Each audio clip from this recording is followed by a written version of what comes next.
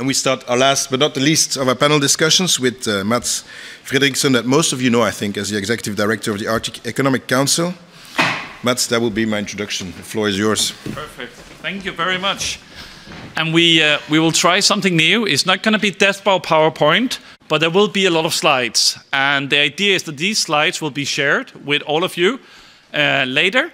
And the goal of this panel is that we will not reach 945 on that CO2 measurement over there, because that's the moment when cognitive sense goes down 15%, according to recent research and Petri's, the Finnish Arctic ambassador's, very well Twitter account. So that's the goal of this panel, to keep that number below 945, which also means this panel is not going to last 1.5 hours, don't worry. But we will have an exciting panel focusing on innovation. And my name is Mats Frederiksen from the Arctic Economic Council.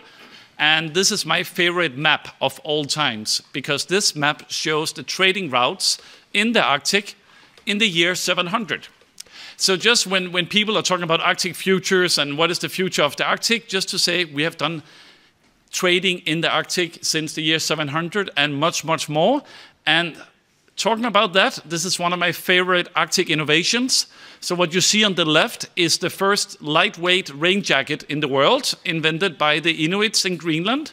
It's a 170 gram, completely waterproof, and it was really Arctic innovation. What you see on the right is some of the first snow glasses used in the world. Again, also from Greenland, made from the indigenous people there, and this is truly Arctic innovation going first place. So even though we're going to talk about very much about the future, we also have to remember that Arctic innovation is a thing that's been there for thousands of years. The dry suit on the right, also from Greenland. On the left, I love this one. This is when you go whale hunting. When it gets wet on one side, you turn it around, you got thumbs on the other side, so you can get wet twice on the same gloves. You know, this is Arctic innovation, a glove with 2 thumbs. So for me, Arctic innovation, when we look at the Arctic innovation, it's very much having a natural advantage. So that's like access to fisheries, access to the blue economy, access to mining. It can be the location of the planet. And then it's using technology. So what we will hear about from all these panelists is the Arctic has some natural advantage, but we need to add on technology. That's when it becomes value, and that's when we increase the competitiveness. And just a reminder for all of you that didn't go to business school, the definition of innovation is ideas times execution. So if you just have an idea, you just have an idea. To make it innovation, you need to execute, you need to deliver. And again, we have a great panel of people who are actually have ideas and who are executing. Oh, sorry. So, and I will not spend too much time on the theory, but just to say there's different kinds of innovation. There's radical innovation, disruptive innovation, and so on. And it all depends on the impact of the market or the technology. So, for example, an existing technology is LKAB in Sweden. They have been producing iron mines for 130 years. That's an existing technology. Now they're using hydrogen, which is also an existing technology. But it will definitely have an impact for LKAB. You got Kerecis from Iceland, completely new technology using fish skin as a band-aid for burn wounds. They basically take the skin of the cod and put it on burn wounds. It might not have a massive impact on the market, but it's a new technology. You can take battery production. Battery production is an existing technology, but the scale and the impact it will have on the market is massive. So we have Freyr in Mo i Rana, we have Northvolt in Sweden. These kind of battery productions will have a massive impact on technology. And then we got completely new technology that have a massive impact. This is Qvist from Iceland. So it's basically taking CO2 from the atmosphere and shooting it into rocks, and the rocks will absorb the CO2. So this is how we're going to get rid of a lot of CO2, is shooting it into rocks in Iceland. So it's a brand new technology that will have a massive impact on the market. And innovation is also the ability to see change as an opportunity, not a threat. This town is the town of Berlevåg in North Norway. Used to be a lively fishing community. Now, because of industrial fishing, they don't have the same amount anymore. And people were leaving the town. There's 700 people. What they did is they looked around, they said, what do we have that no one can take away from us? because everyone was talking about this community being dead. And they said, we have a lot of wind. We have a constant wind blowing all the time. So they decided to build 15 wind turbines. Then everyone got heated floors. They got a nice swimming pool in Berlevåg. You should really go and visit. And then they realized we have too much energy. We simply have too much energy. So what do? You build 12 more wind turbines. So why did they do that? They did this because they realized that hydrogen was going to be the future. So in Berlevåg, a town of 700 people, and this is not again, this is being executed as we speak. They have the funding, they have the finances, this is happening. They are building a hydrogen plant, also with support from Horizon 2020 and EU funding. But it's really taking what many people see as a threat and turn it into an opportunity. So this panel, what we will do here is we will do a SWOT of Arctic innovation. So each of the panelists will give a short introduction to their company, where they come from, how they see Arctic innovation, and all of them have been so kind to give some inputs to how they see Arctic innovation. So we will plot in Arctic innovation on this. We will end up with a very long slides. You will have it all, and it's basically a PhD project that we will develop here in the next 45 minutes about what are the strengths, weaknesses, opportunities, and threats to Arctic innovation. Each speaker will probably not dwell so much at each of their bullets in the SWOT, but we will discuss that in the end. And we will also do something revolutionary at an Arctic conference, and that is that we're actually going to start with the weaknesses and the threats. So instead of just saying, how everything is so fantastic, we're actually going to say, but it's not only good. We do have some weaknesses in the Arctic, even though we don't like to talk much about it. So that will be the beginning of the group discussion. But without further ado, I would like to invite Moa, that you have already met on stage, to talk a little bit about containing greens and how they work with Arctic innovation. Moa, the podium is yours. Can I have the... Yeah. Just click. I'm not that long, so... so thank you very much for having me here. I'm going to tell a little bit more about our company, Containing Greens. I'm not the only one in the company. Even if it's only me on the pictures, I will show you, and I'm the only one here. But we are a very, very good team behind the company. The green one. The green. The big one. Okay. The big one. Okay. So, just to start, the business idea.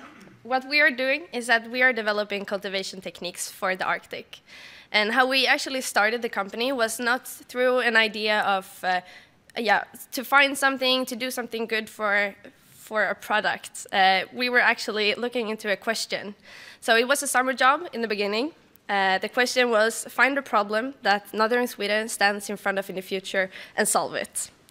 So it was a big question, and we were starting in searching in what can we actually do and what can actually help the society to do something better for Norrbotten.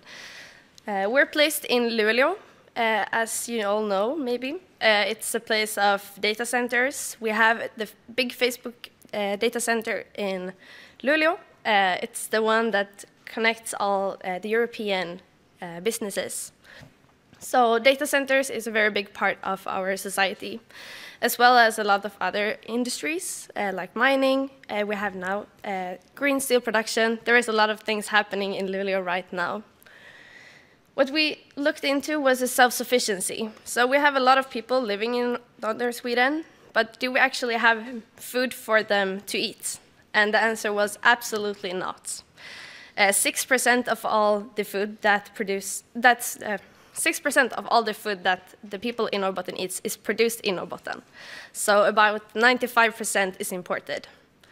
So when we looked into the resilience of Norrbotten, we're very low at just food production. We wanted to make this increase, but how? To grow outside is not easy in the northern climate. We have snow, we have cold, we don't have that much sun. So the harvesting seasons is very short. To grow in greenhouses is also an opportunity, but we have something that makes it a bit harder. So you have to heat the greenhouses during winter time, and that's not something that is economically sustainable. And thereby the greenhouses we have in Norrbotten today, they are not operative from November until about March, April. So during that time, we only import the greens. we were starting to look at, okay, we want to grow more in Norrbotten. We want to do it locally, but how can we actually do it? So we connected the dots of the data centers that produces a lot of heat, and they don't use it at all. As our mentor said, that we are actually feeding the crows the heat instead. So we connected that to the greenhouses and started building our pilot facility 2 years ago. You see it in the pictures. We grow vertically in hydroponic systems, so we're only using water and nutrition for the greens. Thereby, we don't use any strange things to grow the plants. It's very natural for them to grow up in. We are trying to be more specifically into kale, not so much salads maybe that other vertical farmers are doing, because we think kale is more nutritious. It's something we can actually eat as a meal. We can see it in Asia. It's very much more something they eat a lot more than we do in Sweden right now. We have green kale, we have black kale, we have a lot of different types of it, and we're trying all of them right now, as well as some herbs as well, because of the restaurants that buys from our pilot facility right now. And as you tasted the parsley before. So what we are doing more specifically is the hydroponic vertical cultivation system. We have LED grow lights, we have a control system, and the heat capture system. So this is kind of the product features that we are trying to make to a total greenhouse. Behind this, there is a lot of other things that we are focusing on. So the industrial symbiosis is the most important thing for us. We are looking into reuse of materials that is not used anymore. So data centers is a not so good industry when you're looking into how much materials they actually use, and that they actually throw out all of their technology every 3rd year, because you don't want any problems in a data center. So thereby you take something else instead. So we're looking into building our own grow lights. We are building our own vertical systems by using materials that is already used once. The control system is very important. We need to have a lot more control of our plants, but it also makes it possible for us to grow during nighttime instead of daytime. So a lot of vertical farmers meets the critique of being using a lot of energy. But to solve that, we are trying to make the plants grow during nighttime when the energy nets are not that loaded as in daytime. The heat capture system is the most important. We use a data center. Okay. Can I go back? Yeah. We use data center heat right now in the pilot facility, but there is a lot of other industries as well that can use our kind of greenhouses. This was my version of the business model. So right now we are the greenhouse, but we are looking into more of the whole system behind it. So we're not only focused on our product, we're also looking into how to make it sustainable for the social part as well. So we're working with something we call DC farmers. It's a new type of workers. So we are educating people to be able to work in the greenhouses in the future. And that's something that doesn't exist in Norrbotten right now. We were actually told to go down to southern Sweden to get educated, but we think that's too far and we want to do it locally. So that's why we have started this project with the municipality. 1 minute. Yes. So waste heat is, you can see in the picture here. We have the last years, it's kind of boomed with data centers in Norrbotten. Why, you can ask yourself, it's because of the cold climate. It's very good for cooling down their businesses and also for the green electricity. So right now we have 200 plants. It's not that much, it's very small. We are going to go up until in the beginning of next year and scale up. But the big question is for us that we want to do it large scale. We want to make it possible for Luleå and for northern Sweden, but also for the rest of the Arctic climate zone to be able to grow vegetables all year round. So next year we will start our first investment round and hope to be able to expand very soon. Thank you.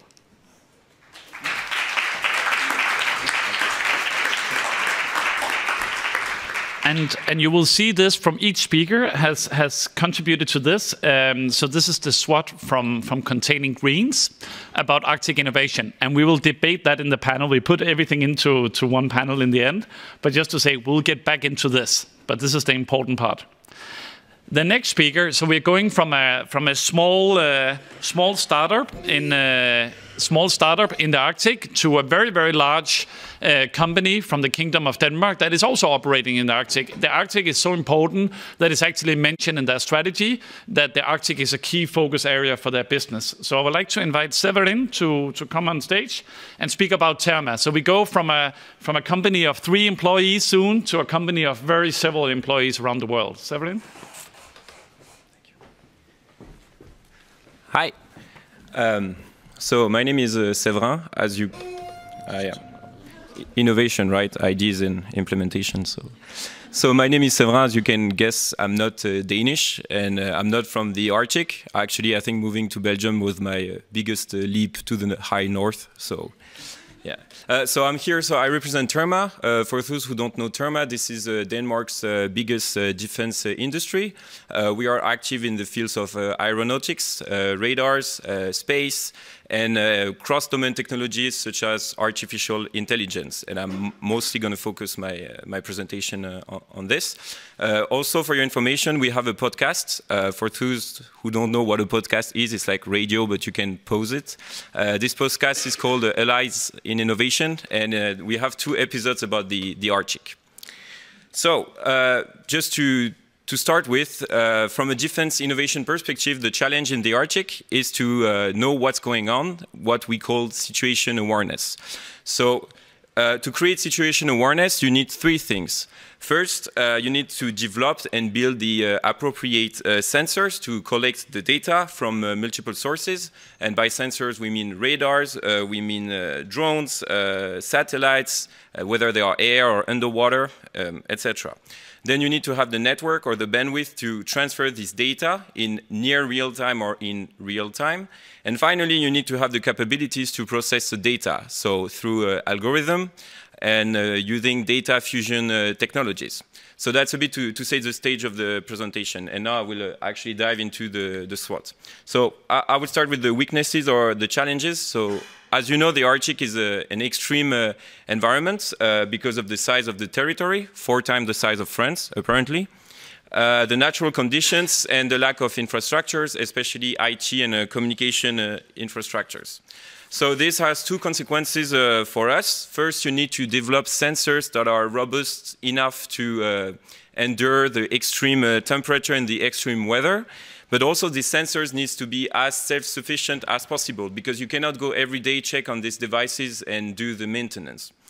And in addition, we also need to bear in mind that it's impossible to strive for a perfect situation awareness because the area is too big. So we need to choose where do we put the sensors and how do we get the maximum out of them. And so that's why the combination of radars, satellites, drones, etc. is very important, without mentioning the whole connectivity challenges. The second challenge is about the learning curve. As you know, all of these data-driven technologies are based on the machine learning and training your systems to be fit for purpose and fits to the need of the users.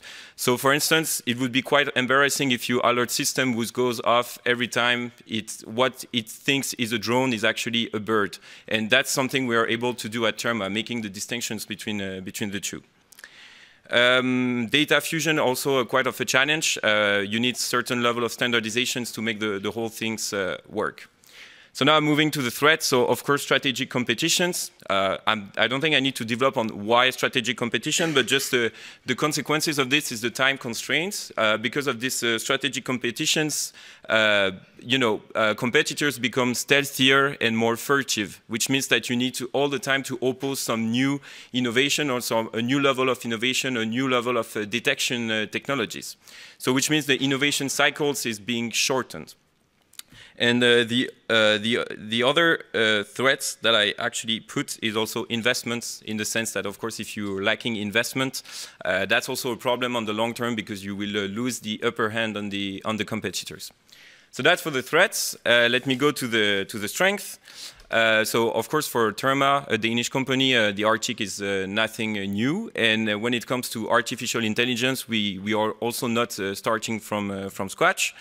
We are actually one of the very few companies in Europe who is able to integrate different systems from land, air, sea, space, and create what we call systems of systems. So we don't produce everything ourselves, but we are able to make a product out of different other products and fits to the user's needs.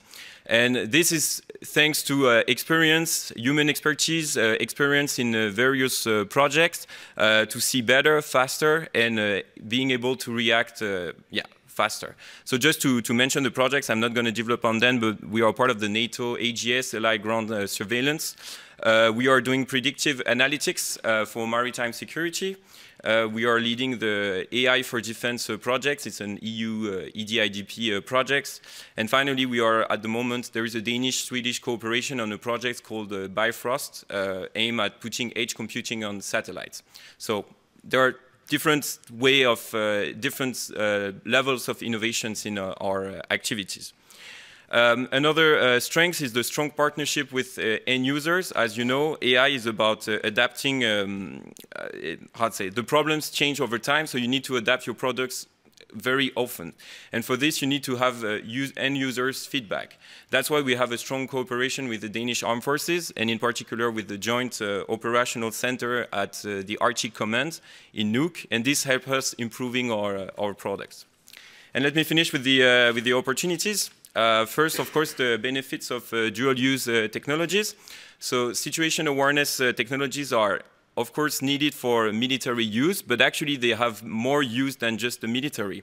It has civilian benefits, for instance, ensuring or checking what are the safe shipping routes, conducting search and rescue operations, doing Earth observations, and monitoring climate change effects. So, say differently, if you invest in dual-use technologies, it has a greater value and a greater purpose than just military objectives and needs. And of course, the last one, since there is more attention on the Arctic, we can expect, and we are already seeing more partnership, new types of cooperation. And for instance, at Terma, we believe that maybe within the European Defence Fund program, we could insert having a dedicated project for the Arctic, tackling situation awareness. And at the same time, of course, the upcoming European Commission office in Nuuk can also be a good another way to strengthen the industry dialogue in the region. So I will stop there.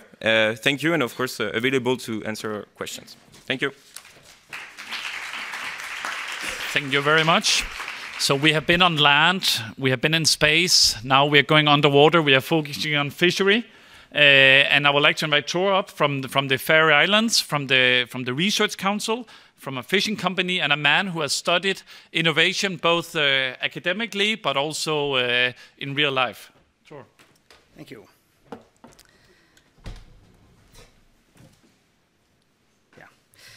Yeah, I have two hats.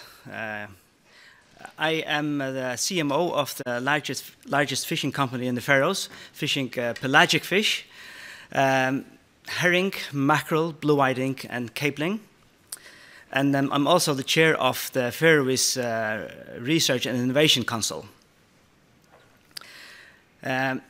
Faroes, imagine a society, tiny, 55,000 people, remote, Arctic weather, bad weather, no minerals, no gold, no oil, but a higher GDP than Denmark per capita. One reason is innovation, and one reason is God-given circumstances with fish and salmon farming. First, a little bit about Væren. Væren, we operate boats like that. The fish is cooled in refrigerated salt water down to minus 1.5 degrees. And it's processed at our factory on the southernmost island, Suðuroy. We use vertical freezers and IQF freezers, and it's packed in blocks. It's fillets and whole fish and headed and gutted. And it's sold worldwide. Often we think that nothing happens in the fishing industry, but if we look back a little, this figure shows the number of people in the Faroese seafood industry, in salmon farming and fishing, on land and on board. On total, it was in '85, 11,000 people. And today, and in 2016 as well, it was 5,500. So half, but the production is much larger. So something is happening. If we think about CO2 emission and fish, then there is no protein as efficient as pelagic fish. It is one tenth or less of what the CO2 emission for chicken, for example. So if you want to keep a clean conscience, eat herring or mackerel. Yeah, as Mas told you, I've done research in fishing. I was comparing fishing and salmon farming. These industries have things in common. It's about net, it's about fish, it's about the ocean and waves and so on, but they're also very different. Fishing is traditional. It's built on tradition, as many of the industries in the Arctic areas. But salmon farming is 40 years old and is built on research. And it produces also different kinds of innovation. Innovation in fishing are mostly incremental, and in salmon farming they tend to be more radical in nature. The fishing organizations do not have an R&D department, rarely, I should say rather, but R&D is in the heart of the salmon farming industries, and the most important knowledge in fishing is tacit knowledge, experience-based knowledge. It's the fishermen who know their craft, and in salmon farming, it's a variety of knowledges, and there's an effective strategic knowledge integration. New knowledges are implemented in the systems all the time.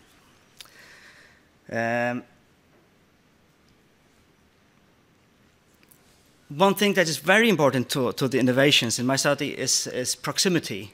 You can reach 80% of the fishing and salmon companies and all the suppliers of both knowledge and products within 30 minutes. So it can't be more close. And 80%, in my study, I was investigating 35 innovations, and 80% of them were conducted or performed in a cluster context.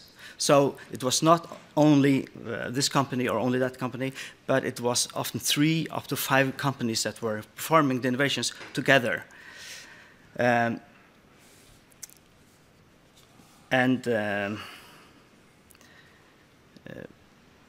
Yeah, and secondly, if the knowledge or the product was not available, then such a tiny society, that happens, the companies have a compensation strategy, which is to go where it's found. And in fishing, it is often in Denmark or Iceland or Norway. And in salmon farming, there are very, very close ties between the salmon farming organizations and researchers, especially in Norway. And both parts benefit from it. because the Faroese organizations are innovative. This is, I'll now tell you briefly about 3 innovations. This is the Faroese company called Hidden Fjord. It's the first company to produce big smolt. It's the most radical innovation in salmon farming in at least 20 years, and everybody is doing it now. It started in practice in 2010, but actually it started in 2008. So normally you put a smolt like this into the ocean. So it's a small station, which is a profit center, and so we can then ask, why didn't they not produce bigger smolt before? They did it almost by accident in the Faroes in 8, and they found, okay, it's possible to do it, but they stopped to do it for some time because they didn't see the advantages, and they thought it was too expensive. But it is not too expensive per kilo finished product, but it's too expensive for one smolt. So you have to look correctly at the calculations, which nobody did. And the advantage was doubling the turnover with the same fjords and the same rivers. So it's significant. And now everybody is doing this. This one is from our island. You saw the factory there. There are 4,500 people living there, and our factory there is using more energy than the whole island. There are 4 sources of energy: water, oil, wind, and sun. And the former, Hoecke, he's called. He was in presenting before. He's a director of this company, Séverin, who's performing this. So they have built a battery station, and this figure, the orange line shows the frequency, and it's from 11 to 2 in the afternoon, the 25th of August, and you see that at about 11:30, the oil, the black line on there is stopping. So now the wind is high enough. So the wind is a green one, and it's high enough, and then it goes down. And when it goes down, the battery is charging all the time, and then the batteries are turning on. So the batteries are not producing for a long time, but they are making sure that that is the right frequency. And okay, in October they produced 85% was green energy. This one, I will use 1.5 minutes on it. This one is a totally tacit innovation. Imagine Eiffel Tower. A troll is like an Eiffel Tower. It's pointy at one end and big on the other. And where it's big, it's like 4 football fields, so big it is. And imagine that there's a school of herring entering the trawl, and when it comes to the cut end, to where the fish is contained, before that it's called the belly. There, the meshes are 80 millimeters big, and when they're too big, it becomes like that. They call it stickers, so they almost ruin the trawl. So what do you do? Well, you lower the mesh, you make the meshes smaller. You change that part of it to smaller meshes. But what happens? What happens when you put a barrel in the ocean? It's heavy. But what happens when you put a barrel in the ocean and there's a hole in it? It's not heavy. So what they did, there were 2 captains on a boat called Finnefride of ours who said, you know what? When the herring gets stressed, it turns upwards. And all the other captains were laughing, ha ha ha, yes, you're good. So how did they know that? This is 500 meters in the ocean, it's black, and no camera can see anything, and nobody in the world knew this, but they said, it is like that. Just change the trawl, so it's 60 millimeters here, only on the top, and then keep it 80. And it was sold. That's tacit knowledge, that you get ideas from there, here and there, and you know things that other people don't know. Thank you very much, Tor. Again, if you're wondering what is the Schwarzkopf is here and is here for salmon farming, and I think the key point of what he said was clusters. You know, clusters and networks, and that's why we will actually go to a cluster within the seafood industry, I mean, within the bioeconomy, within the Biotech North. Line will come and speak, and I think the key here is we heard about sustainable fishing and how to be, but it's also how to use more of the fish, how to use more of the seafood. That's what Line will speak about now. Thank you so much, Mats, and thank you for the invitation for coming here. I will try to give some input on how we in the Cluster Biotech North see the possibilities and challenges when it comes to innovations from the ocean. And because I don't have so much time, and Mats warned us that he was going to be very strict. You're not so strict yet, Mats, so maybe I will be the first one. So I will try to be quick. So I will try to use one example to say something about what we think the possibility is. And I will use Precardix, which you can see on top of the picture, this product as an example. So this is a product that was developed by a company called Marealis, which is a member of Biotech North Cluster. Their head office is in Tromsø in northern Norway. And Precardix is the world's first natural product with an effect on high blood pressure, which is a big challenge in the world, too many people with high blood pressure. And it's based on Arctic prawn shell, so the shell that we peel off the prawn.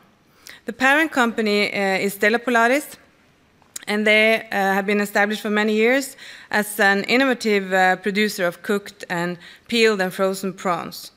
And they had a big focus on 100% utilization of their raw materials.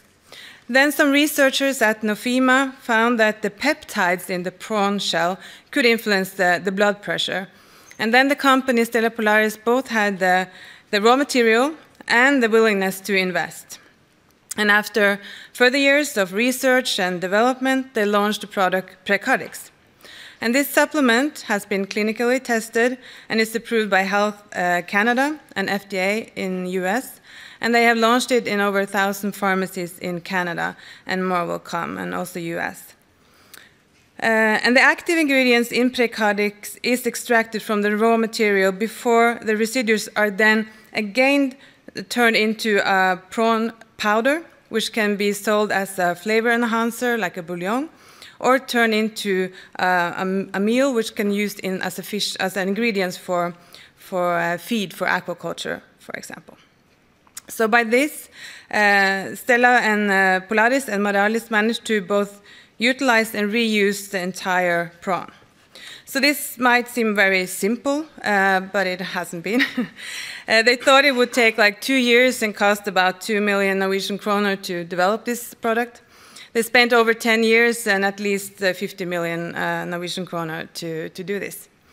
But isn't a good example of 100% utilization of our marine raw materials, about circular economy, about sustainable use of the ocean.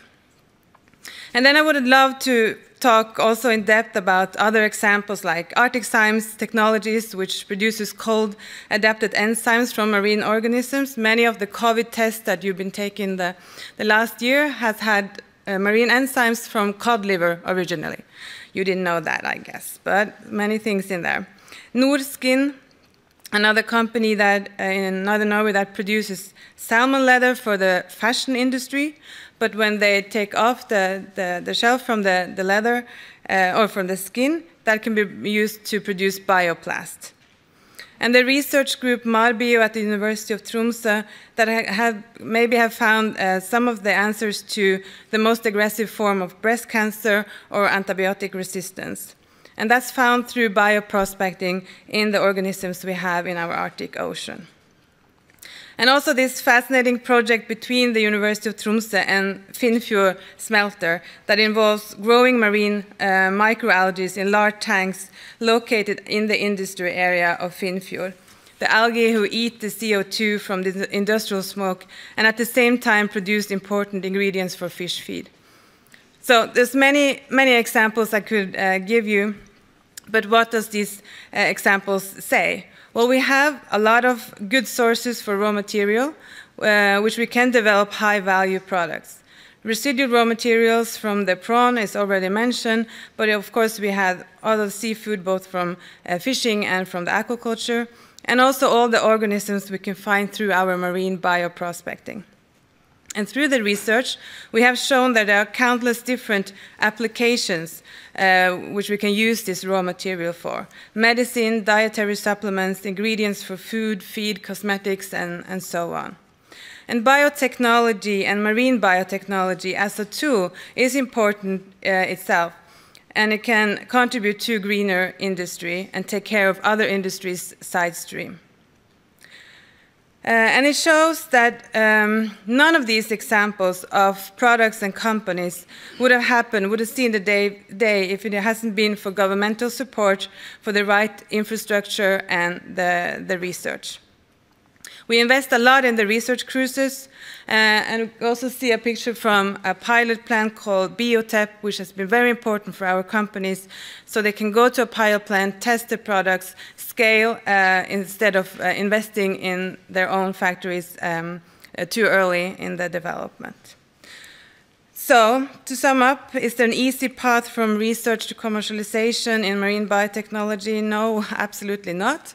Takes time, takes a lot of money, and has a big risk. And I will not go in detail in my SWOT. We can come back to that. You even spend less time than you have, so amazing. You're welcome.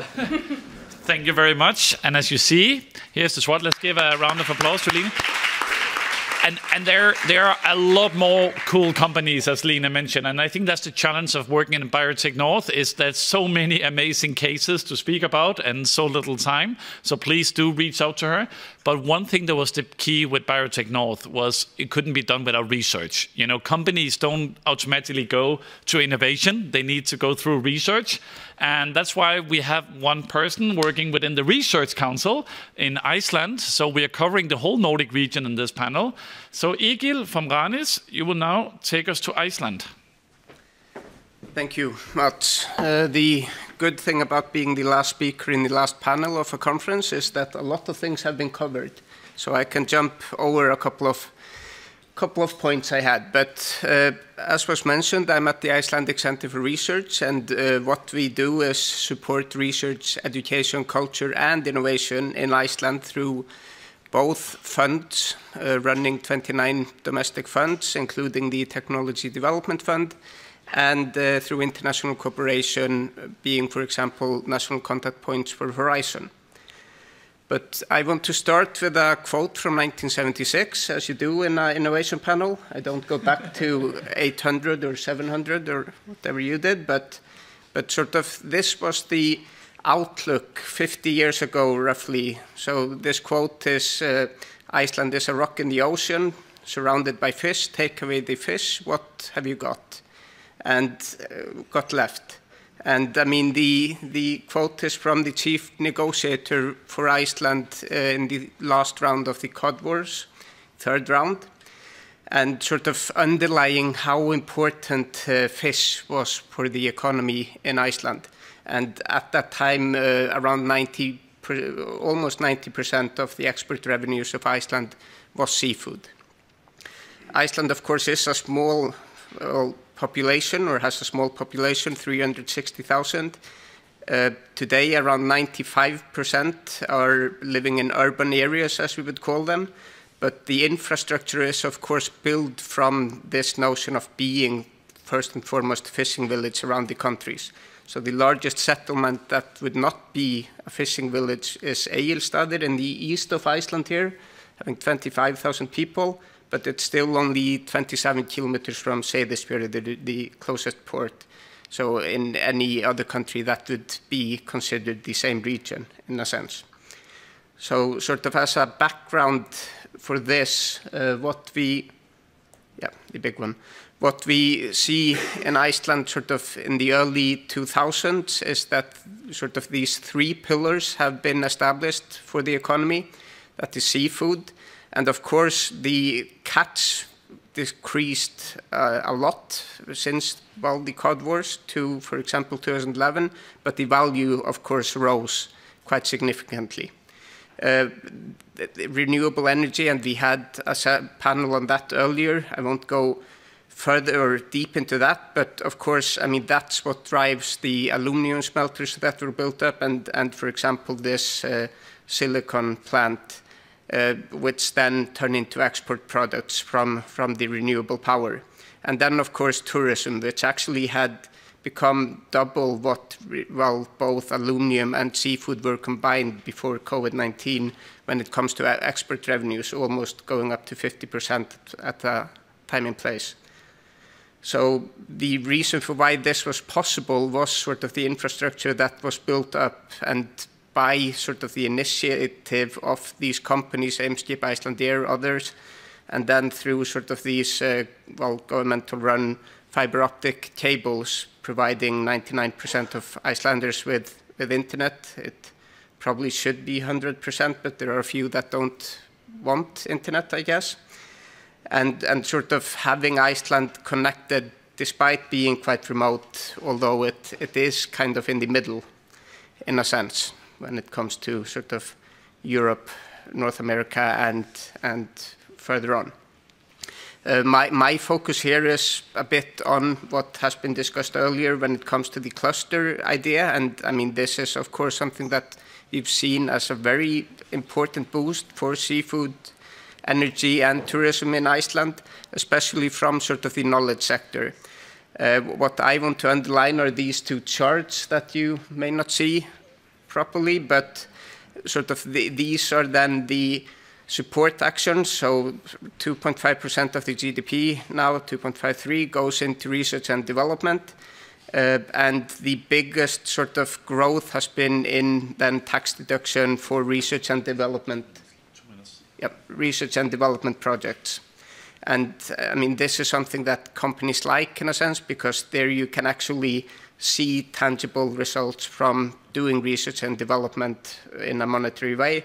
And Iceland has been very active through the Horizon 2020 program, for example, and Georg, this cluster sort of was one, at least I would say, one of the main reasons for why Iceland doubled from Framework Program 7, and energy was the boost for that. And around 10% of Icelanders take their university degrees abroad, which brings about sort of this fourth pillar, the knowledge industry, and sort of the flow of ideas.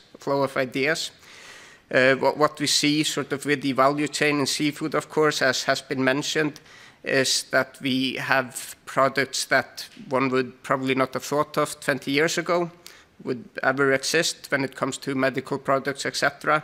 And with renewable energy, Carbfix was mentioned earlier, as an example, sort of connecting it to these funding systems. They received over 100 million euros grant earlier this year from the European Innovation Council.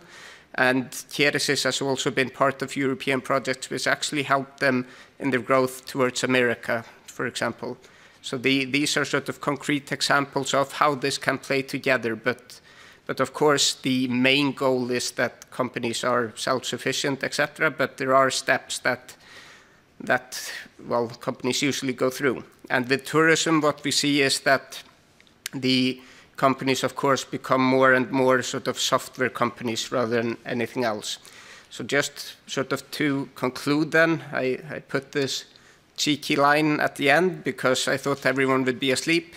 So sort of the notion is then that innovation took a rock and turned it into gold, and literally sort of for, well, not literally, but for Carbfix, for example, of course, what they're doing is taking CO2 and putting it down to stones or to the rocks. So sort of this earlier notion 50 years ago or so that Iceland would be nothing without seafood is fortunately not true, but seafood is very important still. Thanks.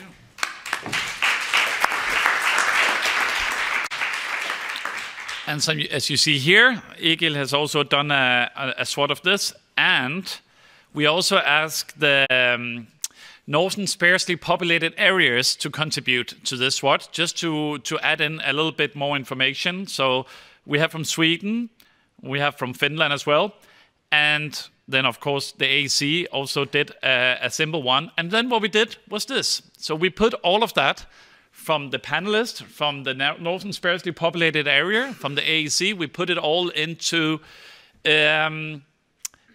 each one. And I will just, before, so you, and if you want to get the slides, reach out to me, I'll send you the slides. You can also take photos. Because we wanted to leave you with more than empty battery on your phones after this session. So we have threats, we have weaknesses, we have the strengths, and we have the opportunities. We have already heard for the past 2 days a lot about the strengths and opportunities, so we will not be talking about that. But just to say that we got the information, but we're going to start here with the threats. And I will ask the panelists, and whoever wants to grab the phone, who didn't feel that they talked enough, can grab the, and we will do it one by one with policy, climate, competitiveness, and then the other category. And I would like to mention, a lot of you wrote in your SWOT that a threat was policy and regulation. Anyone who would like to elaborate, what can the policymakers, what is regulation? Why is that a limit to innovation? Feel free to grab the phone. Line, you are nodding, so please. Yeah, the regulation, I mean, the innovations are usually ahead of the regulations. That's the fact. That's the way it is. And if you see, to give some concrete examples, we need novel ingredients for feed, for aquaculture. That could be using the sludge from the aquaculture to feed insects to make a new ingredients.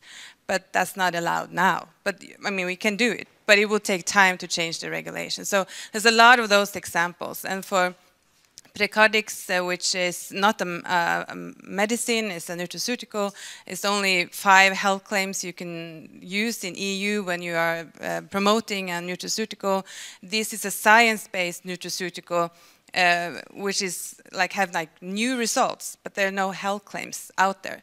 So they are just competing as another nutraceutical, which is a very tough business to be in. So to support the research-driven innovations, we also need to work with the regulations at the same time in the business model. If not, they will not succeed. They will just, fall out of the market because you're just competing on marketing, which you should not do.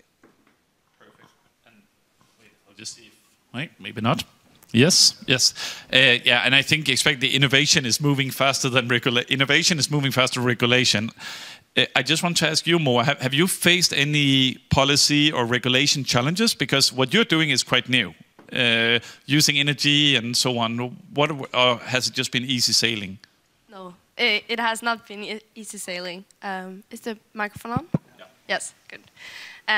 We have something in Sweden we call kravmärkning. It's a type of saturation. There we have it. That you can have on the greens, but we can't have it because we are doing hydroponics, and that's something that is not allowed to be set in Sweden yet. And also you can have other regulations in the EU that we cannot say that we are doing an ecological cultivation, but we cannot say it out loud. And that's something that we would really like to do, because we are doing it the right way, but it's not up to speed in the regulations yet. So no, it has not been easy sailing for us either. Thank you. Yeah, sure. Yeah, I could take the second one, no, the first one. Import restrictions to the EU. With sales is the same as with as proximity, because when you sell a product, you have a near market, and it's difficult to start on the opposite side of the world. We are in the Danish kingdom, but we are not in the EU. So in a way, EU regards us as a country delivering raw material. So, if, for example, if I cut a fillet of a salmon, it's okay. If I put some seasoning on it, then it's 15 or 25% tax on it. So it's we don't see any innovation when it comes to product development, because it's difficult to sell the products. Perfect, thank you. And before we move to the next one, the next slide, the last two panelists, you can pick whatever thread you want, and you can speak on that if you want for like 30 seconds to a minute. So Egill, if you go. Yeah, just very quickly, maybe on bilateral agreement along with protectionism. I mean, these are aspects that, of course, are different between countries within the Arctic, but if you're looking at the backlash of globalization, for example, and sort of export markets that aren't as feasible as they used to be, of course, I mean, this has to do with Russia, of course, but also parts of Asia. It's, of course, very obvious that the focus area for these sort of innovative products are quite different today than they were maybe 10 years ago, and that might affect the value, actually, if you are trying to leverage that. And Séverin? Yes. Okay, it's already working. No, just a small point on the strategic competitions, because I think for me the regulation is more of a challenge than a threat. But on the strategic competition, one point I forgot to mention, so I explained that we need the products or sensors that are robust for resisting the extreme temperatures, also as self-sufficient as possible for the maintenance and making sure it works. But another point is also in-product robustness, and what I mean by that is how to avoid information intoxication, distortion, etc. So, which means that when you design the products, you also need to think about how you can, not destroy it, but at least make it intoxicated. So, for instance, we have strong cybersecurity requirements, and I mean, just like in every company, but this is even more important in a strategic environment. And Séverin pointed about something important here, because if you look through this SWOT, and you will see it when you see it, some things are in strengths that other people set in weaknesses, and other things are actually in opportunities that other people see as threats. And this is the beauty of this, that it really depends how you approach this. So if we go to the weaknesses, I would actually say that every single panel during the Arctic Futures has touched upon some of these, which is competences and skills. We heard the previous panels talking about the people of the Arctic, capital, strategy and cultures, and structural challenges. And I would like, because we won't have time for more than just a final comment for the panels, that each of the panelists can pick whichever one of the weaknesses to speak about. And I think competence and skills, capital, strategy and cluster, structural challenges, general headlines, so you can go into specifics. So Moa, if you want to start about the weaknesses and where we need to improve. So one of our big weaknesses is the access to capital to the smaller companies. So we are a very small company, and we're competing with the big industries. There is a lot of money that goes in investments to Norrbotten right now, but to be able to access it as a small company is very hard. And we kind of have one incubator that controls all of the investments that goes on. So that's something we can work with, and there can be a lot of improvements. Perfect, very clear. Tor, do you want to go next? Yes. More educated people, or you could say, there are not many educated people. It could be written like that instead. So you can say, why are there? In the Faroe Islands, there are 0.7% in the fishing industry or seafood industry, the fishing industry, that have a master or a PhD. In salmon farming, the number is 3.9%. So 0.7 versus 3.9. It's very little. It would be good if there were more educated people. It's also a cultural issue. I guess you will see that in the Arctic, many places. That is like, do we need them, and so on. Thank you. That's a fact. So we invest a lot of money in research, but then we have all these exciting results, and we have these resources that is unique in the Arctic, but we don't invest enough in taking them to the next level of testing. So we are licensing out fantastic research results for companies in the whole world, instead of taking them a step further and maybe also make more money and results like coming directly from us. So we should bring our ideas further out, take that risk more often than what we are doing now. Now we're just selling out. It's related to capital, so capital and risk-willing capital. Séverin? Yes, maybe. Just quickly, I just want to go back to this Bifrost project, so Danish, Swedish project to put edge computing on satellites. For me, it's just addressing the lack of infrastructures, because nowadays military satellites, they collect data, but then to download the data, they need to come back to a certain orbit position. And the problem with that is that sometimes it would take, I don't know, 5-7 hours to come back to the position. And what we are developing at the moment is to have this edge computing on the satellites, which means it can transfer small amounts of data to other commercial satellites. So then you can go faster in the data transfer. And it is interesting because when we talk about lack of infrastructures, we think about the ground, but we also need to think about the space and everything related to space traffic management, because we all know that there's more and more satellites and flying objects. So that's a challenge. That's also a challenge for us. And I think lack of infrastructure, a lot of SMEs would say the same, and a lot of investors, and everyone would say lack of infrastructure is a challenge. Egill, you will get the final. Yeah, I will go into the no research and development strategy, because I mean I'm not sure if that's necessarily true, but the interlinks between sort of these research projects and their practical use towards innovation is something that of course has been developing, but takes time and will hopefully develop further into the future. And then on that happy note,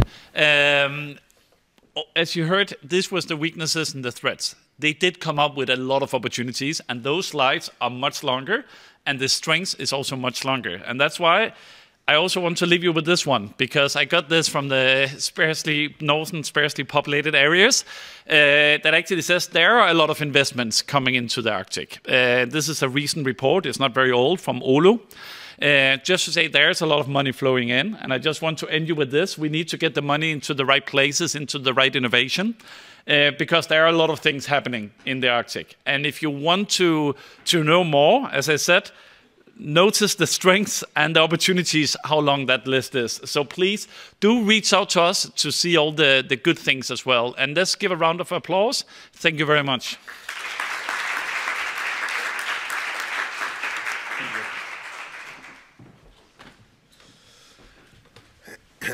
Thank you, Mats. Thank you, panelists.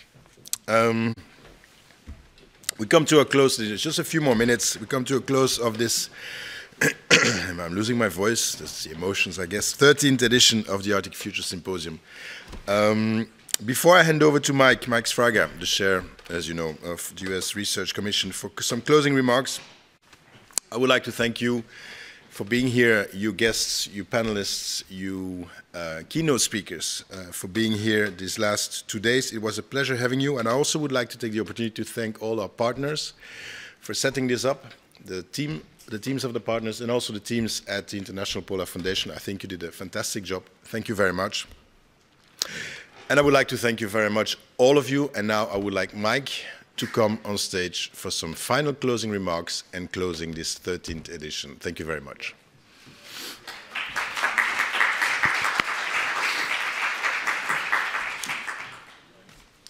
I came a long way. Yeah, I know.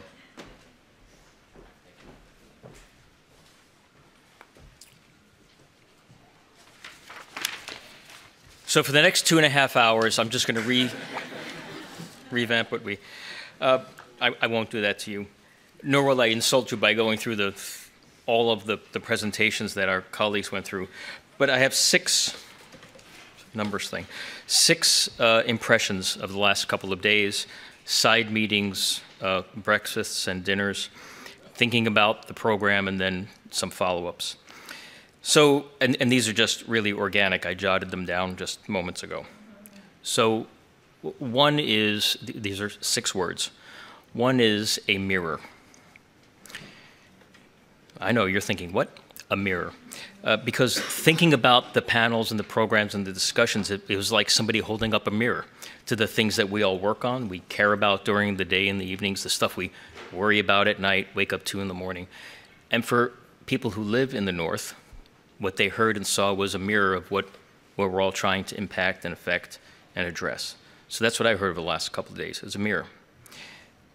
Another word, kaleidoscope, all the issues. all of them, how deep, and depending on your angle of view, you turn that kaleidoscope, you have a different perspective, and if you're living within it, you certainly have a different perspective of what's in it, but how others view you. So sort of a kaleidoscope. Is this working for you? Because it kind of worked for me in 30 seconds back there. Okay, good. A prism, right? The different ways that you can approach an issue, see an issue, a challenge, an opportunity, a threat, just the prisms that we all think through. I think about the discussions we had about the EU and their issues and their interests in the North. Well, why would they? We heard some answers. Belgium, why would they? We heard some answers. So the prisms, the different lights, and the way they're impacted by the way you look through things and how you see the North or how the North sees you. If it's still working for you, I've got a fourth word, which is forecast. What does the future look like? What does it look like from your perspective, whether you're thinking about it from a security perspective, geopolitics, Ukraine, Russia? What does it look like? What's the forecast for you? I'm not talking about modeling and scenarios that are structured on big data sets. Just talking about a forecast. How do you see the North? What are you thinking about the North? What's over the horizon, literally and figuratively? I certainly got the fifth word, which was urgency, depending on your perspective of what's happening in the North and outside of the North. But it was pretty palpable to me that there's a sense of urgency to address, to be involved, to affect change, to be engaged, so a sense of urgency. And the very last one, and then everybody can go off to dinner or a few drinks or talk about why did he pick those 6 words, was action. That's absolutely clear, especially with this last panel. Action begets action begets action. And so investments and what's the value chain towards that, to what end, and then what happens after that. What are the actions, whether it's research or politics or investment of dollars. And probably for this context, actions to bring together, like Arctic Futures has, colleagues, that action of being here for a couple of days and having great discussions and presentations, and then question what actions we will take when we leave here. And if you're kind of like me, I've come back to my hotel room the night before, because I was in some different meetings last night, and I'll do it again tonight. And no matter how tired we are, I've written down a couple of things that I've taken away each day. So the 6th word would be action. And I think with that, if I'm to close this out, and you need to not come to the microphone again, okay, then I think the last action would be to thank you all for sharing your knowledge, and for the next action, which would be to close this down, and for the actionable Stanton to leave and have a wonderful evening. Thank you.